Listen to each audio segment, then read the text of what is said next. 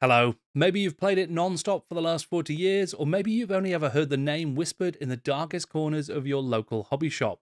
Whatever your experience with Warhammer, you've probably heard that it's the greatest story in wargaming. But what exactly happened at the begin times? I'm Jordan, this is Jordan Sorcery, and this is part 1 of the complete history of Warhammer.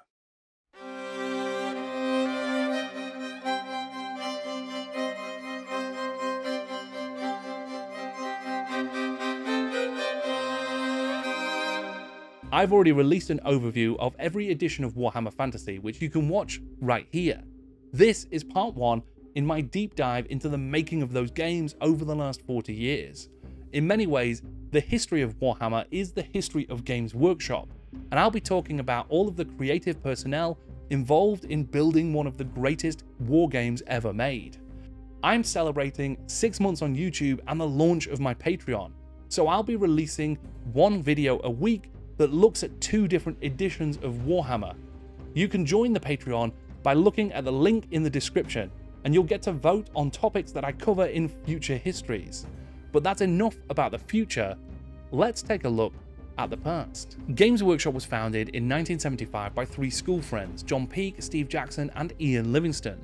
The original intention was to sell the games that the 3 enjoyed playing and making, and they were primarily interested in a game that was just recently released in the US and which was making waves: Dungeons and Dragons.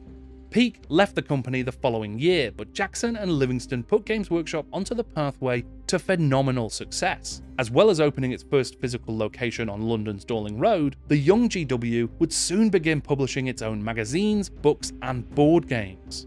Meanwhile in Nottingham, experienced sculptor Bryan Ansell, along with Stephen Fitzwater and Paul Sully, would found Asgard Miniatures in 1976. Asgard would go on to foster the careers of notable sculptors like Jez Goodwin and Nick Bibby, but in 1978, Ansell himself left the company, entering it into a partnership with Games Workshop that would change the face of tabletop gaming forever. GW would fund a new manufacturer that would exclusively handle the creation of new ranges for Games Workshop under the direction of Bryan Ansell. This new company was called Citadel Miniatures. Citadel initially produced ranges both sculpted in-house and as UK manufacturer for the likes of Ral Partha, all of which were cast in metal and designed to be used in role-playing and historical war games. Ansell was eager to develop a way that would enable gamers to use all of their miniatures in one go, rather than just a few here and there like you would in a typical RPG gaming session. This was driven from a business perspective. Ansell thought that the more miniatures you used in game, the more miniatures you would buy, but also from a personal one as well. Ansell was a keen wargamer.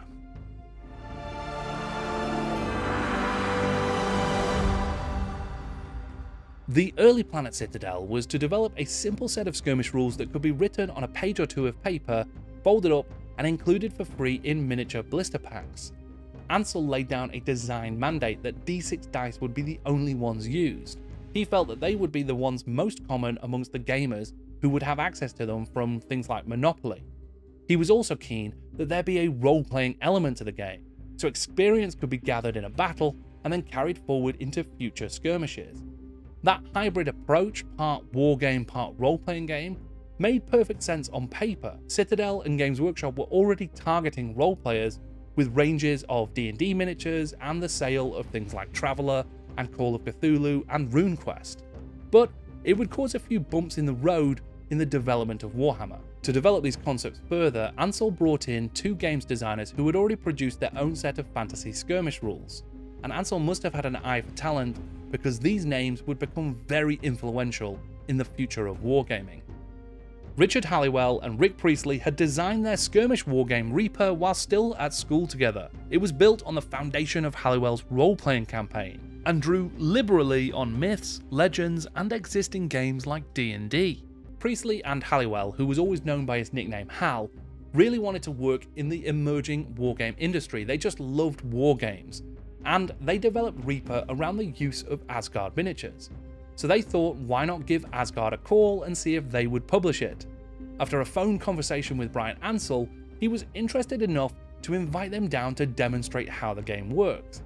and after a successful demo game on his living room carpet, he put them in touch with Bob Connor, the owner of the Nottingham Model Soldier shop and Tabletop Games, who produced the first and second editions of Reaper. Art for those editions was provided by Tony Ackland, another contact from Bryan Ansell. Ackland was working as an illustrator and sculptor at Asgard, and several of his pieces of art were used to bring Reaper to life, along with some additional art provided by Tony Yates. Though it's an important milestone in the prehistory of Warhammer, because it brought together all of the major players for the development of that game, the rules of Reaper bear only a passing resemblance to what would come later. There are some seeds in the movement, combat, magic, and psychology rules that would later bear fruit, but the core mechanics for Reaper were inspired more by the likes of RuneQuest and its, at the time, pace-setting percentile system. Oh, and that name Reaper? Don't fear it, apparently it owes more to the jukebox favourite by Blue Oyster Cult than anything sinister. In 1980, Ansell himself actually produced a set of miniature rules that were also published by Tabletop Games, a sci-fi skirmish game designed for 15mm miniatures that was set in a future where mankind had attained the height of technological advancement before falling once again to barbarism. That sounds familiar. Characters in the world of Laserburn could equip bolt guns, wear power armor, or hang out with dreadnoughts. Now that sounds terribly familiar. So all the pieces are on the table. Bryan Ansell has the will and means to create this new fantasy wargame. Rick Priestley and Richard Halliwell are on hand to design it, and Tony Ackland is ready to illustrate it. Places please, Warhammer is about to begin. Over the course of 1982 and early 83, Hal focused on the development of the core rules for Warhammer, whilst Priestley was working on the magic system and the bestiary. Bryan Ansell oversaw development of the whole thing, providing feedback and refinements, as well as sharing his original concepts. In the middle of 1983, it was ready to go, but it had grown way beyond that free one-page flyer that had originally been envisaged. Now, it would be a dedicated boxed release. All they needed was a name. The first one that the team settled on was Runehammer, but that was then thought to be too close to Chaosium's RuneQuest that was already sold in Games Workshop stores. Someone suggested Battleblade, but that didn't last long, and then someone else, no one remembers who, suggested Warhammer. Ansell wanted to make sure that the role-playing aspect of the game was noted up front, so the Warhammer box included the subtitle, The Mass Combat Fantasy Role-Playing Game. And what a box it was, featuring the epic cover art of John Blanche. The now legendary Harry the Hammer dispatches a dangerous skeleton warrior, whilst the white backgrounded box poses a striking image on the shelf. This edition would come to be known as the White Box Edition. Inside of that mighty box there were 3 slim black and white volumes, one each covering the core rules, magic system, and the use of heroic characters.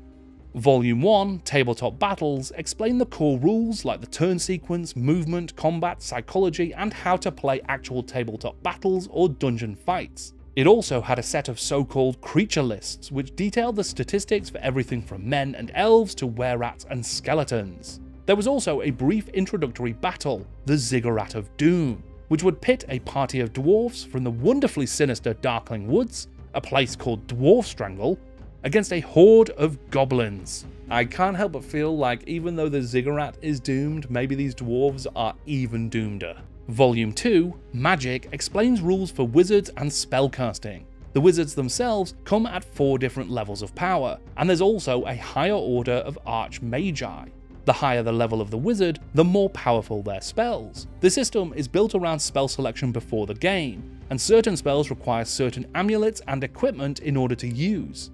Each time a wizard casts a spell, they use some of their constitution points, run out of CP, and you're plumb out of luck. You ain't casting nothing. Volume 3, Characters, is all about the heroes. Alongside the regular statistics that are used in the wargame, this book introduces personal characteristics as well, things like social status and willpower that would be used in role-playing adventures. There are rules for character advancement through the accumulation of experience points and the subsequent progression of key stats in-game. There's even rules and advice for random encounters, character alignment, and equipment costs. The book ends with a small role-playing campaign, the Red Wake River Valley, a detailed area of this game's unknown world, full of encounters, secrets, and adversaries. Already in place are key mechanical concepts that will last the lifetime of Warhammer. Things like weapon skill and ballistic skill, though it's called bow skill here, as well as stuff like morale and flying creatures. Given that Citadel Miniature ranges at the time were full of licensed characters and worlds like Star Trek, Doctor Who, RuneQuest, Traveller and D&D, it's perhaps no surprise that the creature lists focused on a diverse spread of fantasy humanoids and monsters. And Citadel's historical ranges provided plentiful medieval humans for use as well. There were a few surprises in these creature lists though. Night Elves and Red Goblins, Menfish and Jabberwocks, even the presumably trademark-free Balrog. Whilst the seeds of modern Warhammer, or at least pre-Age of Sigmar Warhammer, are undeniably present in this game, there is a noticeable absence throughout: the known world. Because the game had been designed with the intention of letting you use all of those other Citadel ranges, there is no setting in the box. You are supposed to create your own using whatever miniatures you have. But that's not to say that the world is without character. It's almost like Priestley and Hall couldn't help but embed the kernel of something between the rules. There are playful character names throughout: Skeggy Brokenback, Saugron Brittlebone, and the evil wizard Salmon, and even the first mention of a dwarven hold by the name of Karazakarak, though the dwarves still used C's rather than K's back then. There's no real Warhammer world in this box, but it certainly doesn't feel like a lifeless void either. And that's owed in no small part to the tremendous art of Tony Ackland. His work is hugely responsible for creating a feeling of a living world, with many richly detailed and interesting pieces throughout. This tower from the Red Wake adventure is a particular favourite of mine. Every time I look at it, I see a different story emerging, as are these two pieces depicting a rat hunter versus a giant rat. Hard to know who to root for, really. Alongside the consistently terrific sales figures, there were some inconsistent reviews. Many complaints were made about the frequent typos in the text, and according to Ian Livingston, even the Games Workshop staff in London were unimpressed by the errors and the low production values. Role-playing periodical Dragon Magazine had a Warhammer feature and review in issue 85. In her feature, Catherine Kerr said that Warhammer was one of the most irritating games she'd ever read.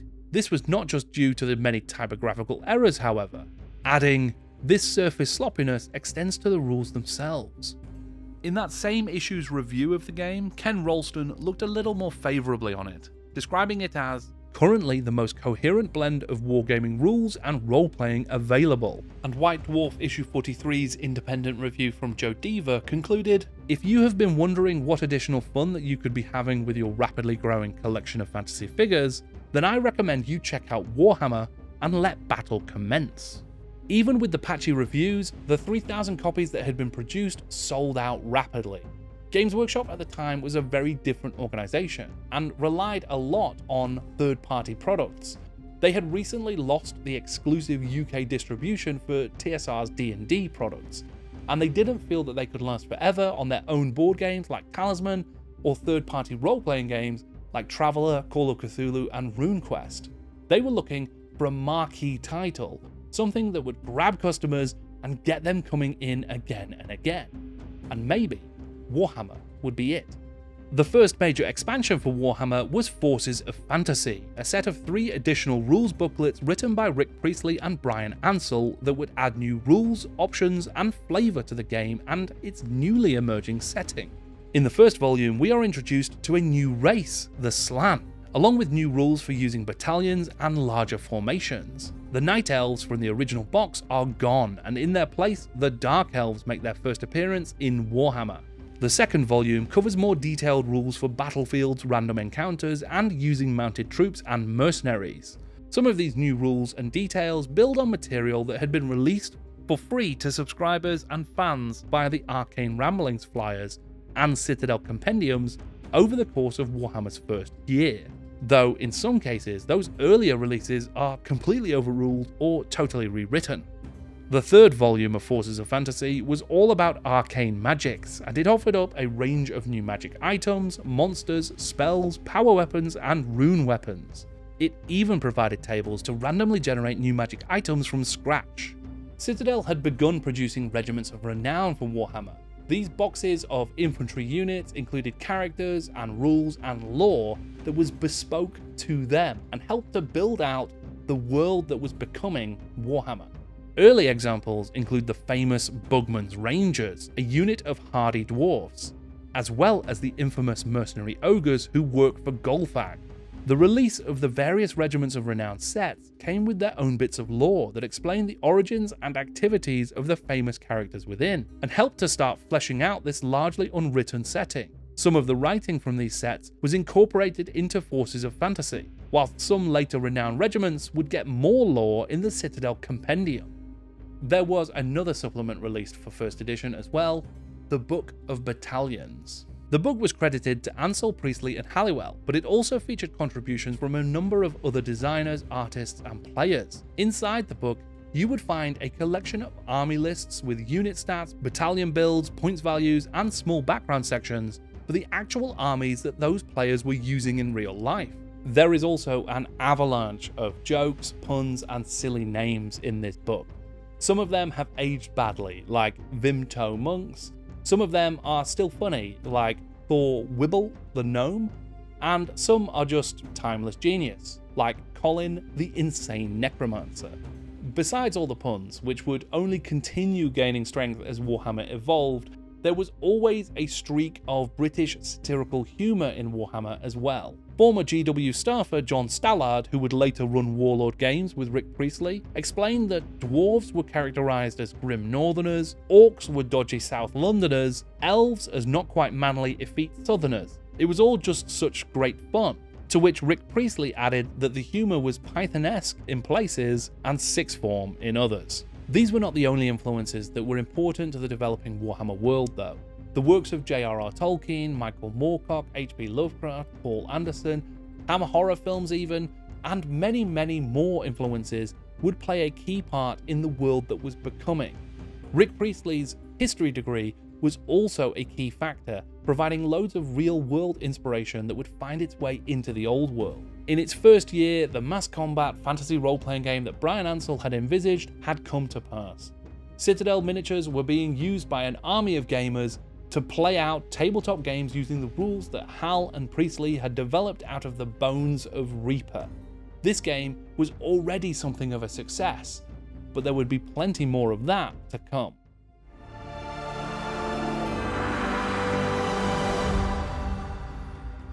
In 1984, the game design oven dinged and Rick Priestley's changes to the Warhammer world would be ready.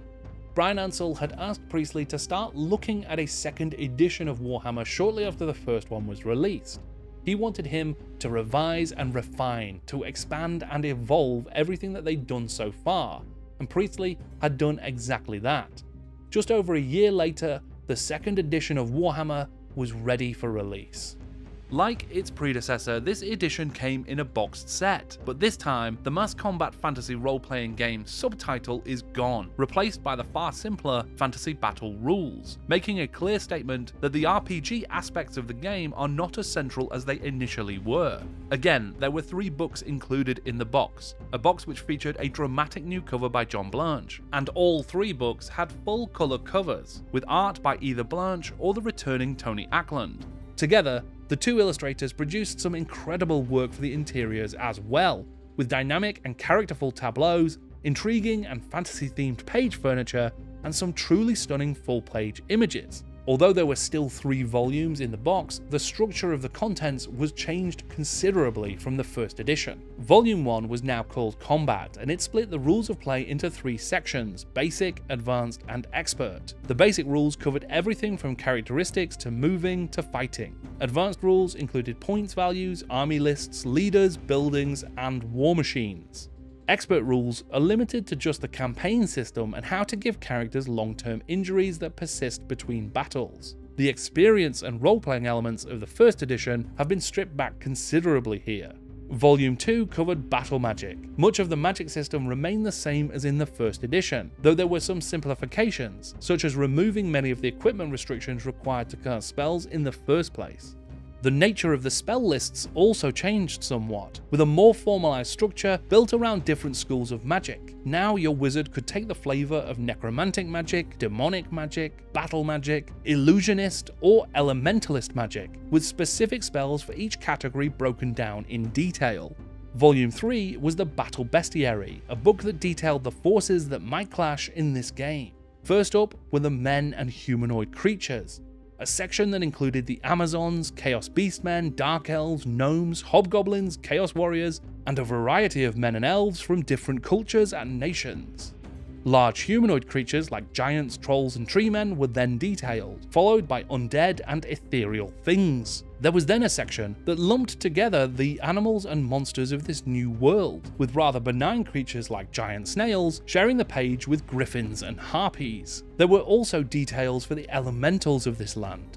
All of these entries included descriptions and statistics, as well as, in some cases, a little bit of background. And then there were army lists to give the whole thing some order. But that wasn't all that was in this book. At the very start, there was a map of the known world, clearly inspired by our Earth, but with some of the earliest appearances of peoples and places that would become the foundation of the Warhammer world over time. The Old World at its heart, the Chaos Wastes at its caps, Lustria, Nausicaa, Cathay, and even the as yet unnamed Elf Kingdoms. The true beginnings of the Warhammer world as a setting was found in these pages. Several passages of lore provided overviews of the key regions, and what's more, there was a brief timeline of key historical events. Events like the otherworldly arrival of the Slann in the earliest prehistory of the world, the incursions of Chaos and their sudden uptick, the subsequent collapse of the Slann Empire, the wars of Dwarf and Elf and Goblin, even the voyages of Eric the Lost, the Wild Norseman. All of these events, and many more besides, would later become enshrined in the history of Warhammer and expanded in subsequent editions. Warhammer 2nd Edition received more favourable reviews for its production than its predecessor, and the game itself was well received too. In issue 26 of TSR's Imagine magazine, reviewer Paul Mason noted that the 2nd edition of the game concentrates on the wargaming rules, and concluded, all in all, Warhammer is a much improved package, which covers the field of fantasy figures wargaming with simple rules and yet more comprehensively than virtually any other product. In White Dwarf number 66, reviewer Robert Alcock opened by saying, physically, Warhammer II is a vast improvement upon the original, before mentioning that the development of the known world provides a useful anchorage for the wide variety of creatures and cultures. Alcock closes his review by saying that the game is a predictable expansion of the original, although it has not ironed out all the problems. However, Warhammer does remain the only viable set of fantasy mass battle rules. As with the previous edition, the first expansion that was released was an attempt to create a comprehensive set of army lists for all of the races of the Warhammer world. This time, it was called Ravening Hordes. Ravening Hordes was written by Richard Halliwell and Bryan Ansell, with editing by Rick Priestley and a cover by Chris Achelios. Inside it, you'd find rules for helping players to make more complex maneuvers and for them to field more interesting characters, but the bulk of the book was dedicated to army, ally, and mercenary lists for everything from orcs and goblins to the Empire to the undead. It still featured a few forces that were not long for the Warhammer world, at least as formal units or armies, with Nippon receiving their own army entry, Zotes had their own rules, and even ghosts that carried blunderbusses. This was also the first time since they were released in the Citadel Journal that the Skaven would be included as an army in a core Warhammer product. We hit the big time, boys. Warhammer 2nd Edition's starter box had also included a scenario written by Richard Halliwell called The Magnificent Sven, which saw drunken dwarf Sven Hasselfresian lead a crew of dwarves and Norsemen into battle against a group of renegade Slann, led by Gurgle Greenwake. The scenario reads like it's part novel, part role-playing adventure, and then a small part wargame, so it's still very clearly in that liminal space between RPG and miniatures game. It does include rules for just 2 players, one leading Sven's forces and one leading Gurgle's, but it's clearly built around the involvement of a third party who could act as GM, and that is a format that the subsequent scenario packs for 2nd edition would all follow. The first scenario pack was Bloodbath at Orc's Drift, written by Ian Page, Gary Chalk, and Joe Deaver. This pack would take place in a new region of the Warhammer world, one that wouldn't survive into later editions, Romalia. It was described as a place full of colonies established by men, elves, and dwarves, colonies that would come under threat from a huge orc invasion. There's obviously some questionable material in this one, despite the inventive pun, but there's also some fun stuff as well. Like most of the later scenario packs, Orcs Rift included a mini campaign booklet, a map, cardboard cutouts for miniatures you didn't have, cardboard buildings, and a spiffy little badge. The second pack was called Blood on the Streets, and it was written by Andrew Skipankiewicz. It was something of an anomaly because it didn't include a mini campaign. Instead, this was essentially a roleplay supplement providing details on a region in the Warhammer world called the Riding. There was information about the people who lived there, the villages, and the surrounding areas. It also had a fair few cardboard buildings in it, and was subtitled Village Pack 1. Terror of the Lichmaster, subtitled Village Pack 2, was written by Rick Priestley, and this was the next scenario to be released, which would add even more texture to the Warhammer world. It was particularly impactful as it introduced the long-running Warhammer villains Krell and his boss, the Lichmaster Heinrich Kemmler, as well as the flaming skulled zombie Mikhail Jackson. Shaman. Terror of the Lichmaster follows Kemmler as he plagues the Frugalhorn Valley, a remote and lawless land that would arguably become known as the Border Princes in later editions. Kemmler has fallen on hard times, but having found the burial mound of a legendary Chaos warrior by the name of Krell and resurrected this formidable champion, he is intent on reclaiming his former position of direful glory. The fourth and final pack was Tragedy of Macbeth, drawing on aspects of Macbeth, then contemporary British politics, Scottish legend, and a barrage of questionable puns and jokes. This tale was set on the Isles of Albion. Like the other mini-campaigns, there were a range of miniatures released by Citadel to represent the characters from the scenarios, including the Monster of Loch Lorne, Archazargle, and the Knight of Harkness. It seems that there was to be another scenario pack that never got designed or released. In Terror of the Lichmaster, there is a small description that reads, "From Ian Page, the co-author of Orcs Drift, comes this spirited piece of plagiarism. Maritime mayhem in search of a lost treasure unites an unlikely crew off the coasts of Lustria," whilst the third Citadel journal included this note: "Work is already underway on another scenario pack, Hell's Bells and Buckets of Blood. This one is set to be on the high seas, featuring model galleons, pirates, plotters, Captain Crook, and the crew of the Ents Surprise." Okay, I do quite like those puns. Over the 3 years following its release, 2nd edition Warhammer would sell like hot doomstones. White Dwarf would continue to support it with scenarios, features, adverts, and reviews, arguably even more so after Bryan Ansell took over Games Workshop in 1985. Ansell, as managing director, would push Games Workshop even more into the worlds of Warhammer and the soon-to-be Warhammer 40,000. He was keen to continue expanding the Citadel Miniatures range in ways that had never before been imagined. As Ansell, Hall, and Priestley had refined the rules for the game, the art and miniatures had developed in extraordinary fashion as well. Uniquely Warhammerian concepts and designs, perhaps influenced by external sources, but distilled into something bespoke and new, would give rise to the ranges of Citadel miniatures for Chaos, the Skaven, Orcs and Goblins, High Elves, Dark Elves, Wood Elves, and of course, the forces of Empire and the Dwarves. John Blanche is credited by Bryan Ansell with providing sculptors like Alan and Michael Perry with specific illustrations of how certain miniatures were to look. Blanche was already influential in the early editions of Warhammer, but for me, and I suspect many others, his art and art direction would come to define the world and denizens of Warhammer to an enormous degree. Along with Blanche, Tony Ackland, Tony Yates, Chris Achelios, and the Perry brothers, there were an army of incredibly talented artists and sculptors to whom the world of Warhammer, its character, its look, its success, is all very rightly owed.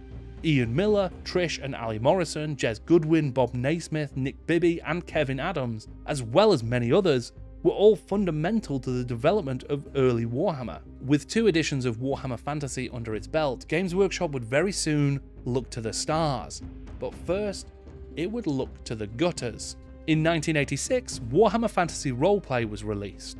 Woofrup First Edition would inform the development of the next iteration of Warhammer, and it would help to expand, document, and formalize the known world in a way that hadn't been yet seen, bringing together all of those disparate pieces of world building that had so far happened in books, boxes, flyers, and magazine articles. But more discussion on that game is definitely for another time.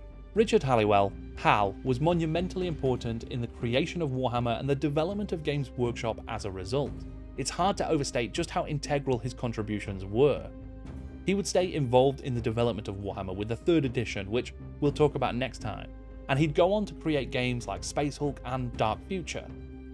He was a keen traveller, and he spent much of his time with Games Workshop as a freelancer. Then, in the early 90s, he decided to leave the company for good.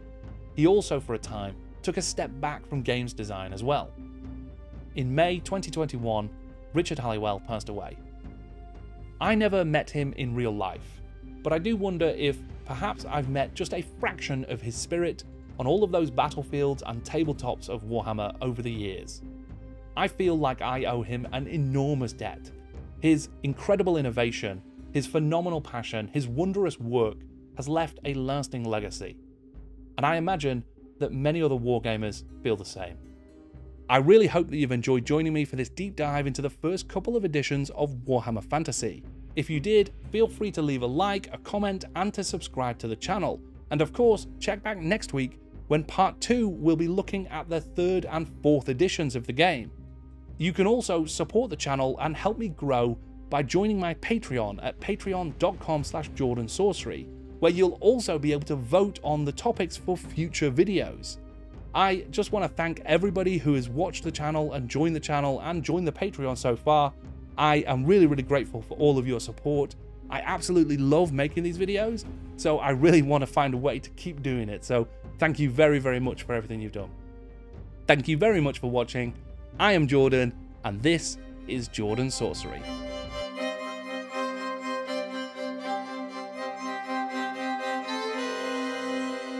First edition, 2nd edition, 3rd edition, 4. Then Rick Priestley will write one more. 6th edition, 7th edition try to mend. But the 8th will be the end.